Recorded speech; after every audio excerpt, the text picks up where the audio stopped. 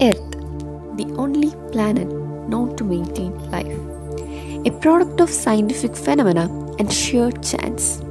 This blue planet in space holds the past, present, and future of our very existence.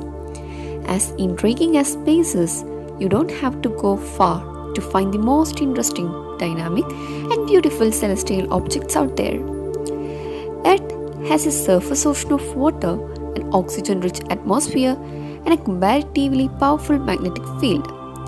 Even though we call it our home, there is still so much we have to learn about our own planet. So, what makes this planet so special?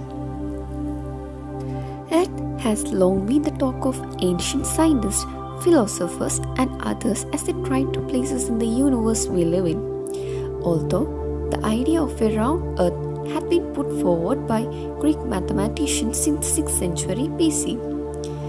It wasn't until Eratosthenes around 240 BC that the circumference of the Earth was estimated. The 16th century brought about the heliocentric model, where we discovered through the help of Nicolaus Copernicus, Johannes Kepler, and Galileo Galilei that the Sun is the center of the solar system, not the Earth. Today, we now know that we are the third planet from the Sun and one of 4 terrestrial planets.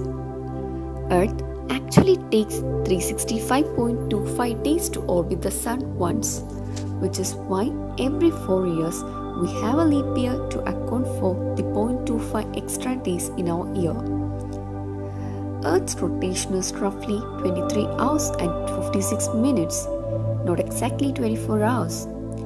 This is because we use a solar day instead of sidereal day to measure our time. The Earth's rotational axis is roughly 23.5 degrees to the plane of the solar system. This axial tilt is what gives Earth such varied seasons. Earth has a reasonably dense and compact atmosphere. It consists of mainly 78% nitrogen, 21% oxygen, and 1% argon, with trace amounts of other gases like carbon dioxide. Water vapor is also present in the atmosphere. It is this water vapor that makes clouds in the atmosphere. Ozone is also present in a special layer in the atmosphere called the ozone layer. This ozone absorbs a lot of the harmful ultraviolet radiation from the sun, which helps permit life on land. Without it, Earth would be a dangerous place to go outside for life forms like us.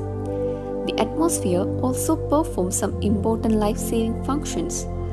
The atmosphere provides useful gases like oxygen and carbon dioxide, causing small meteors to burn up before striking the surface, and even moderates temperature around the globe. Without the atmosphere retaining some of the heat from the sun, the Earth would be a far chiller planet. The atmosphere also drives the water cycle, which is one of the most essential life systems for us. Earth has a comparatively thin crust, underneath which is a hot and active mantle. Underneath the mantle is the planet's core, consisting of what is thought to be iron and nickel. Earth is the densest planet in the solar system, and this is mainly due to the core. The core is also where the magnetic field of Earth originates. This magnetic field also serves life on the ground, as it diverts solar winds around the planet and also to its poles, causing beautiful aurora. The most common color for auroras on Earth is green due to the solar wind's interaction with atomic oxygen in the atmosphere. Earth has the largest moon relative to the size of the planet in the solar system. The moon influences our ocean tides through its own gravity, which pulls at the water in our oceans. However, these tidal forces could also be the reason Earth has such active plate tectonics. So, how does Earth, our home, came into being and brought about life? Earth was neatly orbiting the Sun as a rocky mass 4.5 billion years ago. No organisms could survive there at that time. Radiation from the recent supernova kept the planet extremely hot. Oxygen was non-existent. In addition, incredibly massive meteoroids and asteroids frequently slammed onto the surface. The Earth got so hot it began melting. Heavier materials sank to the bottom and lighter ones rose to the top.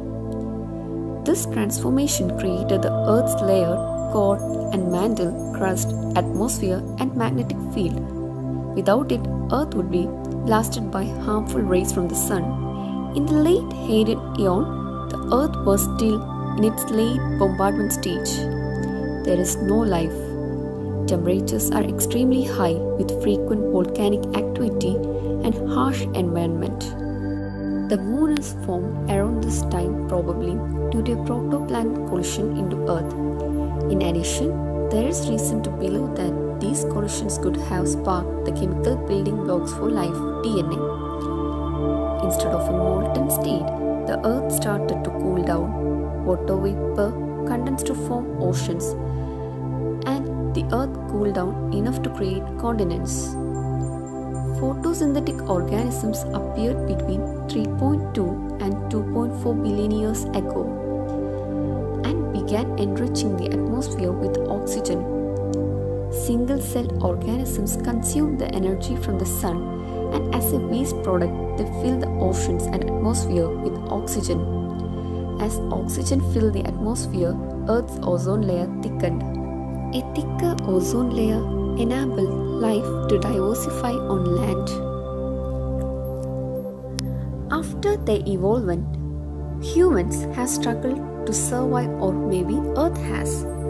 5 billion years to build the Earth and only several years to ruin it.